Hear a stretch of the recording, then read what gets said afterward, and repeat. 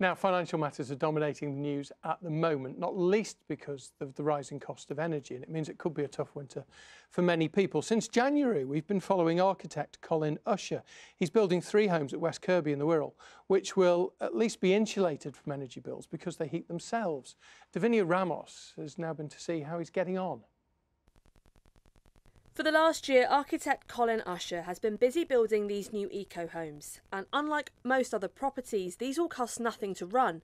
Quite the achievement in the current climate.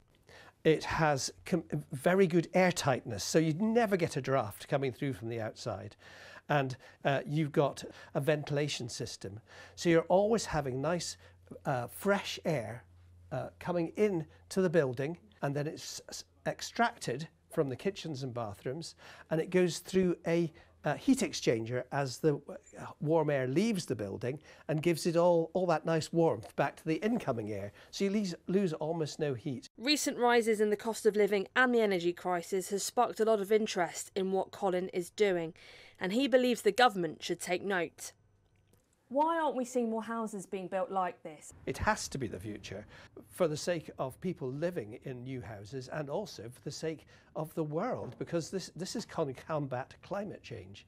But, you know, the future needs to be now rather than a decade's time.